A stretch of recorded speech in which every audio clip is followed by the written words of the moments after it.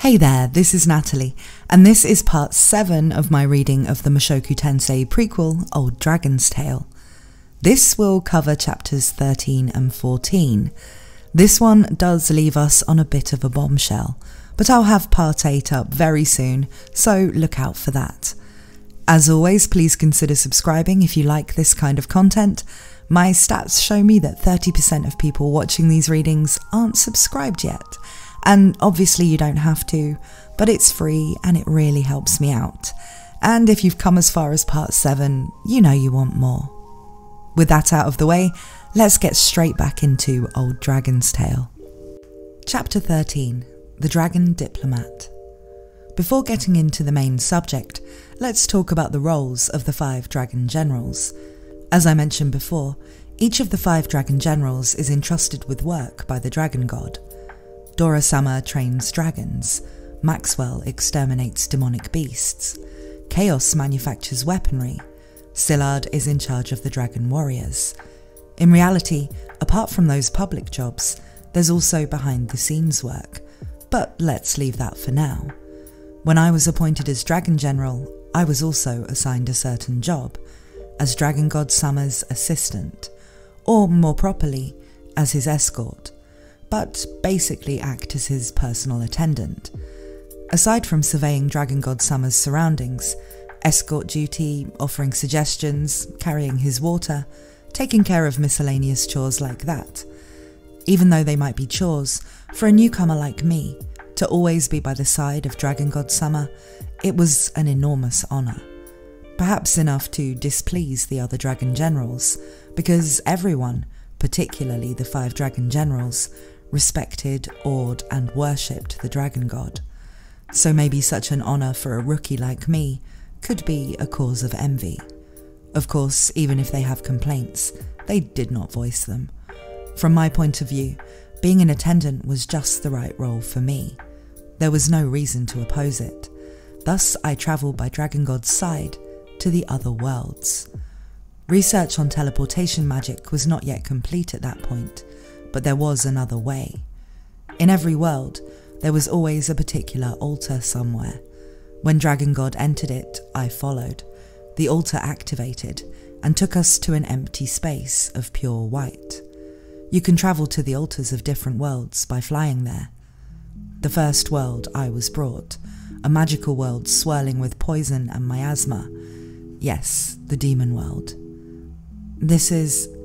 As I stepped out of the altar and saw the sight spreading out before me, I froze. Demon world, a place of only bitter memories for me.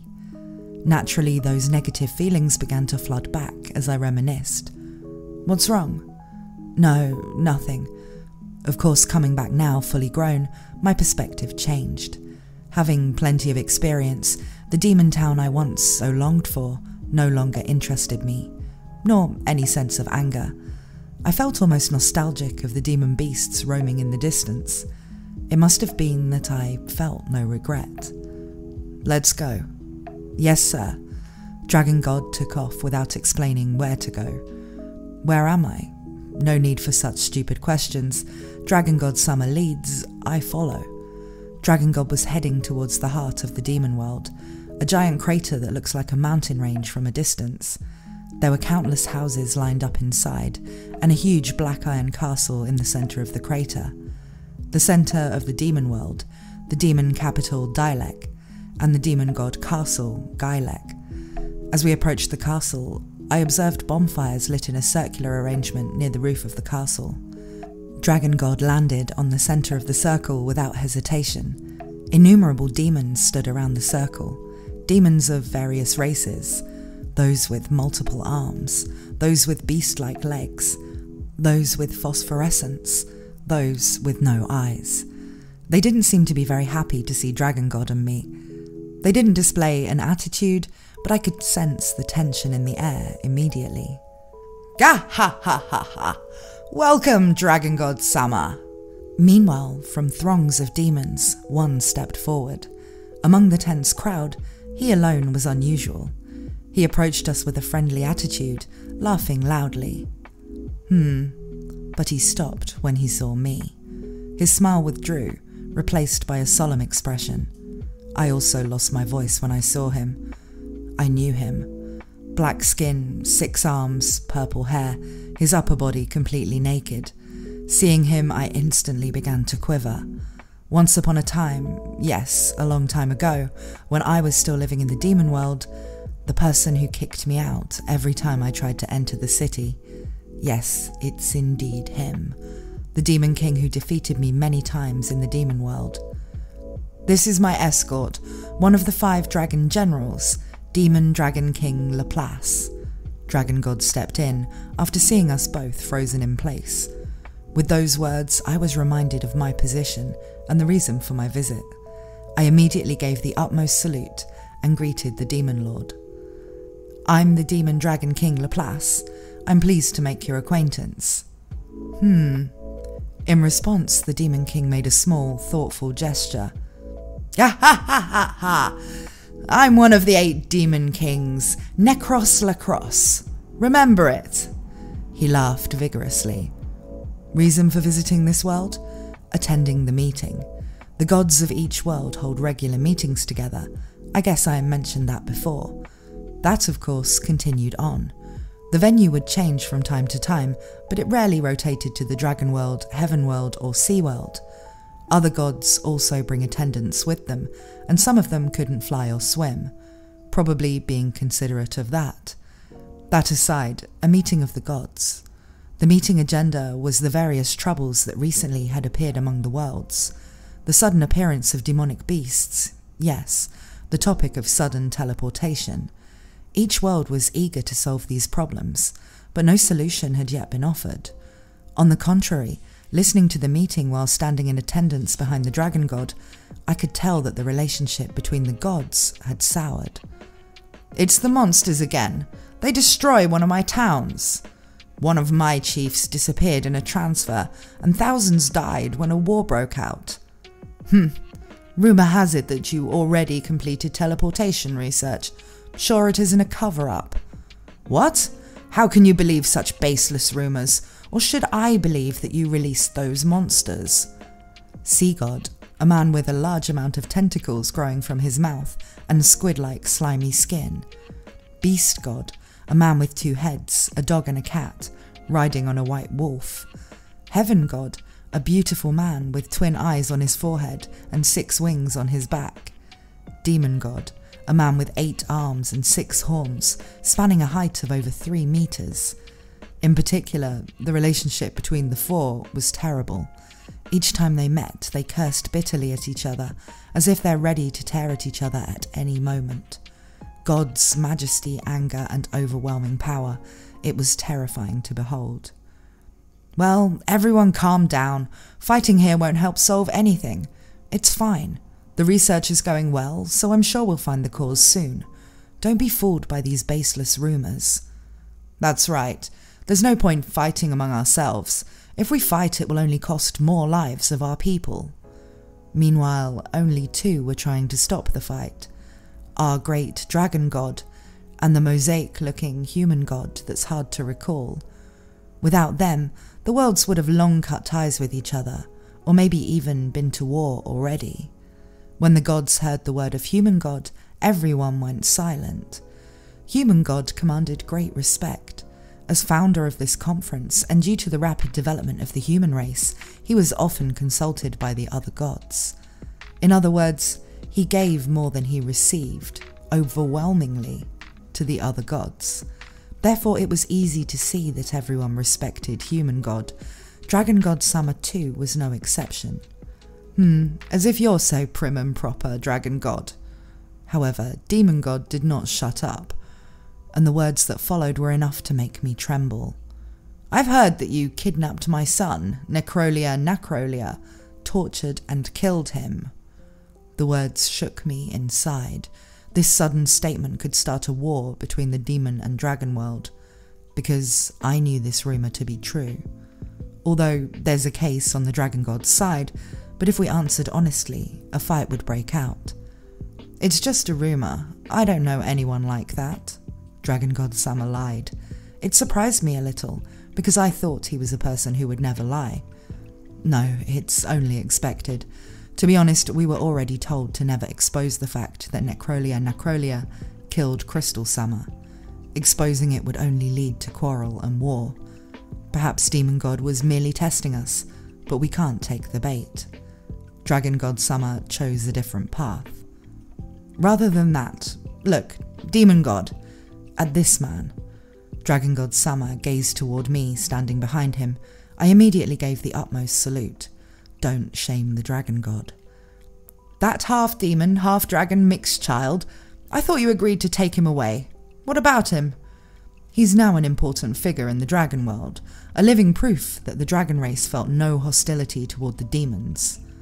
The demon looked at me and snorted, glowering at me. In fact, his eyes were shining. That must have been a kind of demon eye. After seeing a result of his demon eye, Demon God sank back deep in the chair. I see. I'll believe you. I was originally adopted for this purpose, but that was the first time it actually worked. For the time being, it would not be an exaggeration to say we avoided a direct confrontation between the demon world and the dragon world. I don't want to fight either. At least Demon God didn't seem to want to deal with the dragon world either. No, it's not just the Demon God. None of the gods want a large-scale conflict to break out. Frustrated by the strange circumstances, they've grown suspicious of each other. The meeting was always tense like that. Perhaps it used to be more peaceful, but at that time, everyone was frustrated and aggressive. It's a meeting for exchanging information, but few personal stories were exchanged. Perhaps he didn't want to give useful information to a suspect of the case. It was an uncomfortable situation. In a way, it can be said that my mission was to improve such an uncomfortable situation. It was diplomacy that I was entrusted with. Of course, it wasn't to befriend the other gods. Rather, it's their underlings that I should get along with. In other words, other attendants like me. Even though they're attendants here, back home they're all important figures of their worlds. If we build a relationship of trust between us, maybe we can avoid the worst in case of emergency. That was my plan. The first person I reached out to is a demon, whose world we're in a tense relationship with lately. The people of Dragon World were becoming more hostile to the demons. From the sounds of it in the meeting, it's likewise in the demon world as well. That's why I thought to offer an olive branch to the demon world, to find a way to peace. Necros Lacros. After the meeting was over, I called out to a prominent giant of a man. I'm the immortal demon king Necros Lacros of the 8 great demon kings. Necros Lacros looked back and was about to laugh loudly, but he turned solemn when he saw me. You're... He glared at me, his face distorting with trouble, perhaps thinking I came for revenge. That's why I answered. I would like to introduce myself again. I am the demon dragon king Laplace of the 5 dragon kings, not a humanoid demon beast without a name. It is Laplace. With that said, Necros Lacros displayed an expression fitting of a demon king. As I learned later, he decided then to never bring up what passed in the past. I did not begrudge him either. It would be pointless. Many things had changed between then and now. Recently, bad rumours about the demon world are widespread in the dragon world. I hope we can resolve this. Well, I have no objection to that, but I hear that the dragons hate the demons, right? The fact that I, a half-demon and half-dragon, was selected as a 5-dragon general is proof that rumours are nothing more than rumours. Dragon God Summer wishes for peace. If the Demon God Summer doesn't want to fight either, I ask for your cooperation. When I said that, Necros Lacros folded his 6 arms and looked down at me, testing me with an unpleasant gaze, but I decided to endure, perhaps determining whether I'm being truthful. Depending on how you think about it, maybe I was chosen to lower the guard against the dragon race. After a while, Necros Lacros nodded heavily. Demon God Summer does not wish for war. Mysterious things have happened so much these days that things are a bit tense. Well, it's okay, let's cooperate. Thus, I and Necros Lacros joined hands. I worked with Necros Lacros and recruited collaborators around the world. Because I only travelled to different worlds while attending the meetings of the gods, it took a long time, but eventually I visited every world. SeaWorld, a world without land, populated by people with scales, gills and fins. I was in awe. After all, I've never seen an ocean before. There was little water in Demon World, let alone a sea. Dragon World does have waterfalls and lakes, but nothing could be called an ocean either. Yet before me, who never knew of such a thing, an endless ocean spanned outward. A world of nothing above to reflect off the ocean left me with some terrible memories. While there's nothing above the ocean, under the sea it was truly lively. Beast World, where dense forests and mountains continue endlessly. I was surprised by that place as well. There's certainly mountains and forests on Dragon World, but nothing so vivid and green and full of life. So incredibly dense. Every step you would take would send some little insects or lizards scattering. Every other world seemed so barren compared to its richness in lives. Oh, but you came from the Great Forest, so that might not strike you as odd. Then there was the Heaven World, with its rocky masses hanging in the air, where only flying creatures could live. Quite similar to Dragon World, only that in Dragon World the surface was above, while in Heaven World the surface was below.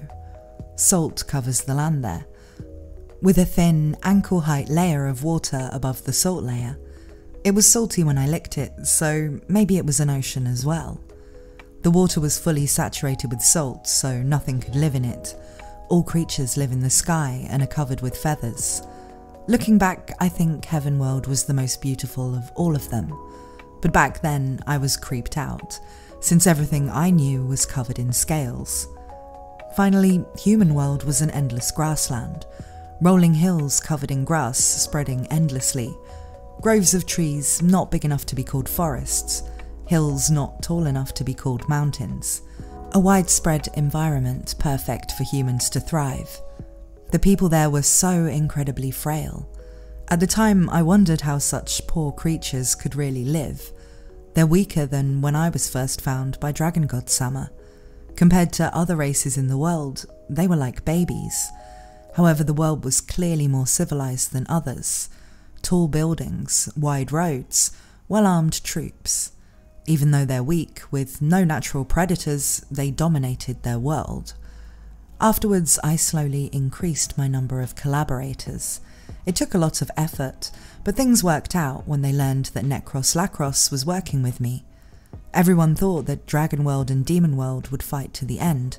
After all, Dragon World and Demon World had overwhelming combat power compared to other worlds.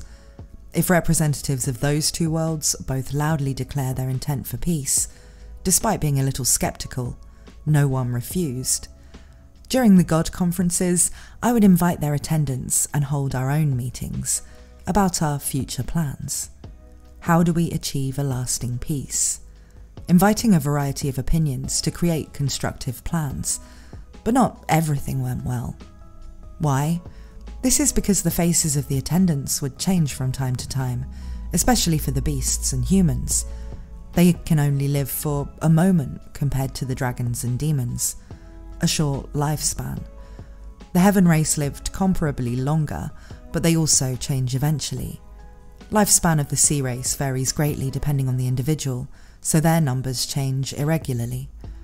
When people change, so do their thinking.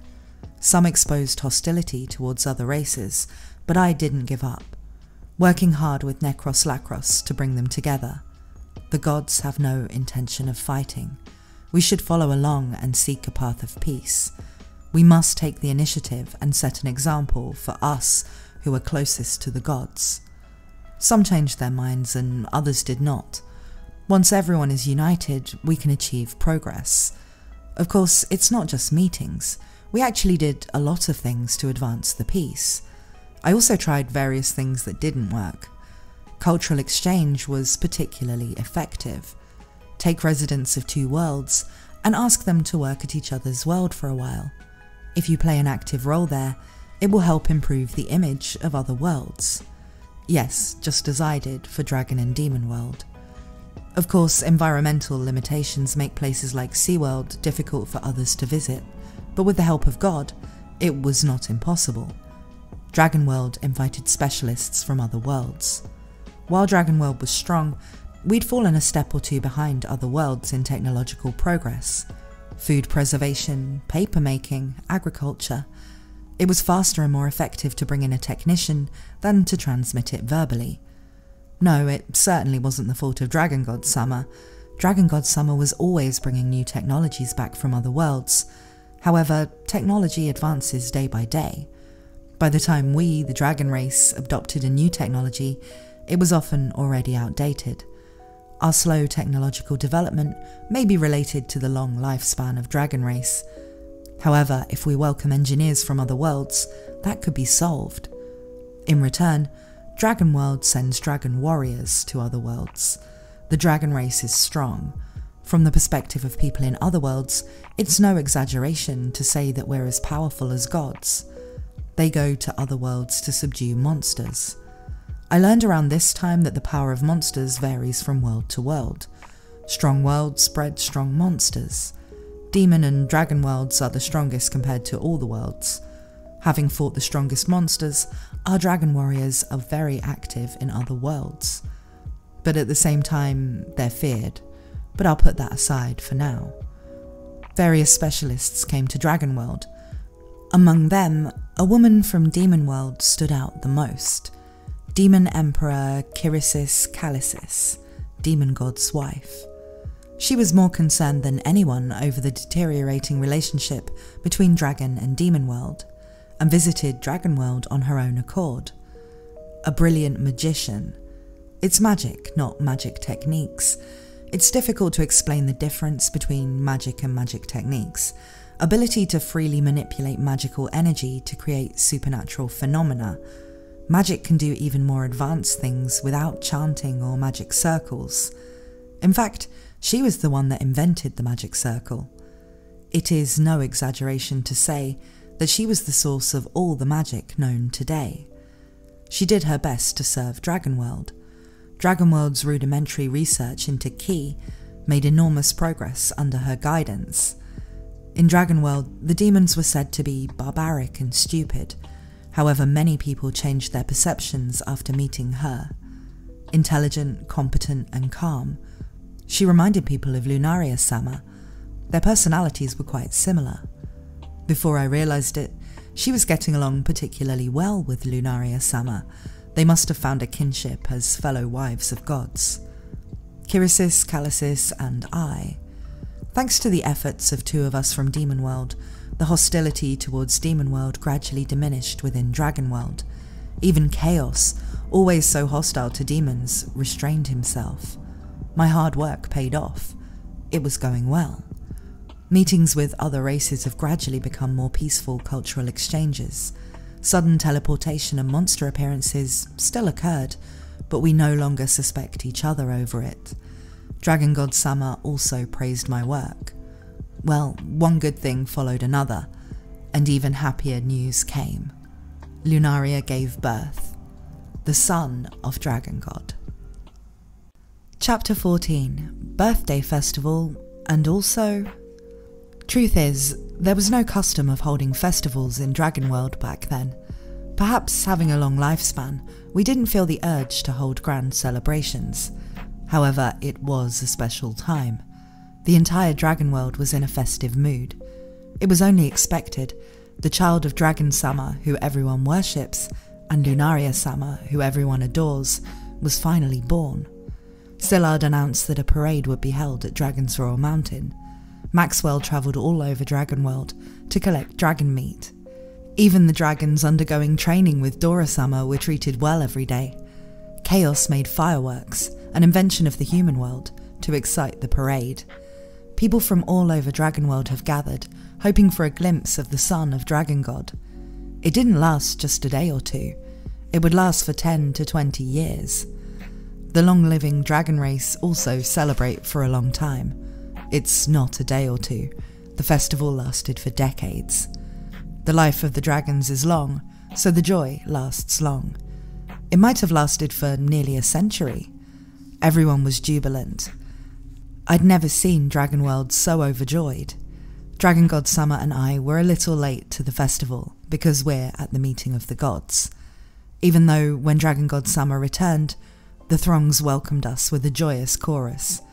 Surprised, I didn't really understand what was going on, but Dragon God seemed to catch on immediately. With one great flap of his wings, he darted towards his home. Of course, I followed.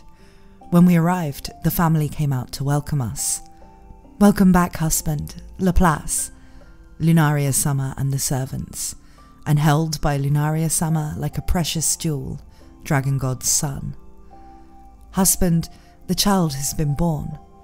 "Indeed." Dragon God Summer looked unexpectedly hesitant towards his own child. The expression on his face was neither laughter or tears, yet the feeling of happiness was still conveyed. "Would you hold the child?" "Yes." Dragon God received his child from Lunaria Summer. It wasn't awkward, but his hands did tremble a little. "How strange. Although everyone of Dragon World I considered my own, but it feels a little special to be holding this child." "Husband, please give the child a name."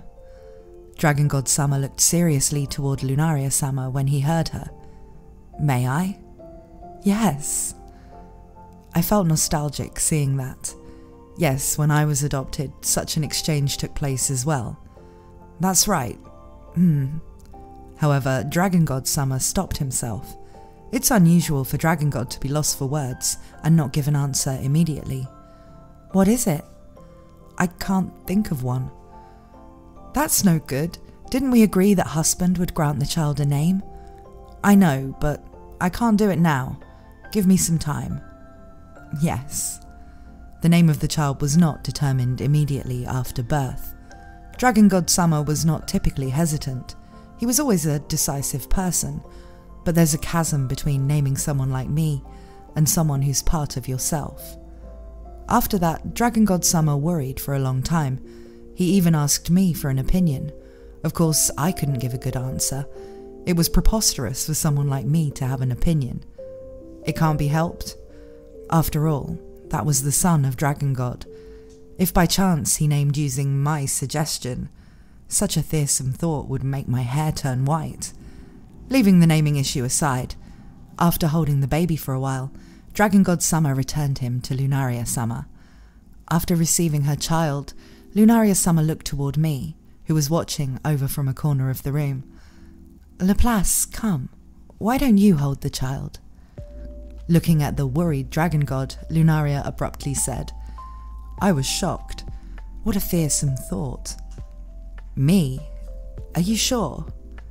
"Of course. It's your younger brother, after all." I was adopted, so it's technically true. Even so, I never presumed to carry myself as a son of Dragon God, because I wasn't really Dragon God's son. I no longer consider myself the family pet, but I knew my station. If I forget the grace that gave me so much happiness and start behaving outrageously, I'd kill myself. However, Lunaria Summer asked me to hold him. She said he was my younger brother. It would be stubborn and inflexible of me to refuse. Yes. I held the child in my arms. He's warmer than the average dragon race. No, that's just how babies are. I held him gingerly, worried that the child might feel uncomfortable. The baby had the looks of Dragon God Summer. He had Dragon God Summer's silver hair, fearless face, even similar scale colourings, although he had less scales than normal, probably due to the human blood mixed in. There were almost no scales on his face or other conspicuous places.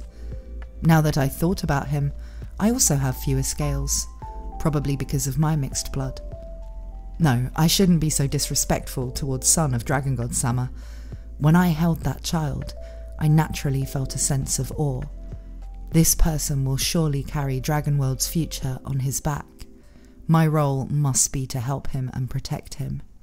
I sensed my duty in that moment. After that, the 5 dragon generals came one after another: Sillard, Maxwell, Chaos, and Dora-sama. Everyone was impressed by the child, and they left with a solemn expression. Perhaps they felt the same as I did. It's not just the dragon generals, the gods of other worlds came too. Typically, gods do not appear in other worlds, but this was a special occasion. Human god, demon god, heaven god, sea god, and beast god all came to give their blessings. It was a spectacular moment. Indeed, because the gods of the other world, who rarely appeared, all came to bless the birth of a child. It was absolutely majestic. Again, everyone in the dragon world was awed by the auspiciousness of his birth. When the festival was nearly over, as the festive atmosphere began to settle, she came. A demon race woman with black-purple skin and white hair. Demon Emperor Kirisis Callisis. Lunaria, congratulations! Kirisis, I was wondering when you would come. As I said before, Kirisis was on good terms with Lunaria-sama. When Lunaria-sama recognized her, a smile bloomed from her face. I didn't realize they were so intimate. At that time, I was often away from home. However, they must be close to be this happy to see each other. I rushed over as soon as I heard you were giving birth. Then you're a bit late. Research was going well these days. I was going to come earlier, but things were going so smoothly that I wanted to see how far I could take it. How'd it go? These researchers at Dragon World are great at investigating the details. They're rough at first, but quick on the uptake. They're quite refreshing to work with. Don't Demon World have excellent researchers as well? Haha, you sure are great at telling jokes. Demons are a bunch of rough idiots. There's no refining those ruffians into a true researcher. Kirisis was a woman with boisterous laughter. No, not just Kirisis, other demons as well. Pretty much all the members of the Demon Lords boast a great laugh. Kirisis laughed and turned to Lunaria-sama's child. Will you show me the baby? I want to see that brilliant child between the great dragon god and my best friend Lunaria. Certainly, please. Oh, amazing! What a beautiful child. As expected of the prince of the dragon race, I can see him becoming a smart and wise man in the future. It may sound silly, but that's how Kirisis talks. Even as the smartest and kindest of all the demons, Kirisis wasn't good with words. Will this be a smart child? Oh, my eyes can't fool me. All my children are idiots. They had the looks of idiots, but this child is different. Is that so? Huh? Is it all right to talk down about her own children like that? Especially as the wife of Demon God. Wasn't that blasphemy? No matter how intimate their relationship, it seemed sacrilege to speak ill of a child of a god. Truth is, it's not a terrible thing for a demon to be called dumb and forthright. A simpleton won't betray you, the saying goes. Of course, being smart isn't a bad thing either. For Demon World, there's good smarts and bad smarts. That's why Kirisis didn't intend anything bad. Dragon God Summer's son will become an excellent person, in a different way from my own. It's a difference in values. Well, Lunaria, I'll be back. I don't know how long I'll be around, but as long as I'm here, I'm looking forward to the child's growth. Yes, please come again. Of course I will. Until then, so long. Ha ha ha ha ha. Kirisis left with another boisterous laugh. That's the way she is. That was the child's birth. He was blessed by all, loved by all. That's why No, I'll leave that part till later. If I explained it out of order, you'll just get confused. Anyway, it was a blissful time in Dragon World. Relationship with Demon World was steadily improving. There was no sign of conflict between the other worlds as well. Thanks to Kirisis Callisis, research on monster appearances and sudden teleportations has progressed dramatically. It was a peaceful time. Until that day. Yes, the peaceful era suddenly came to an end one day. That day. Like a nightmare. I remember clearly. On that day, I was out with Dragon God Sama to the Demon World. We attended the meetings as usual. Then I discussed future plans with Necros Lacros. The agenda was about future personnel exchanges using the recently completed teleportation circles. Once the teleportation circle is completed, the cause of the teleport incidents will be known. At least, it would create an easy method for people caught by the teleport incidents to travel back to their original world. It'd give us a fix, if not fundamentally solve the problem. The path forward was bright. When I reported this to Dragon God Sama, a person who doesn't often smile praised me warmly. Well done, Laplace. Without you, it would have taken longer. You are my son. I felt ascended to heaven right then. I was full of confidence and swagger, proudly puffing my chest and spreading my wings, boasting that I was worthy of the 5 dragon generals. But happiness came crashing down. I returned to Dragon World with Dragon God Sama. I went home to report to Lunaria Sama, my nostalgic home. I was expecting to be welcomed back, that I was finally made a member of the family. I was finally able to say, I'm home.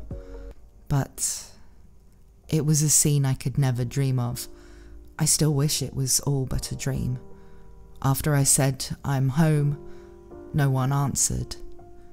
I heard only a voice, a baby crying, wailing.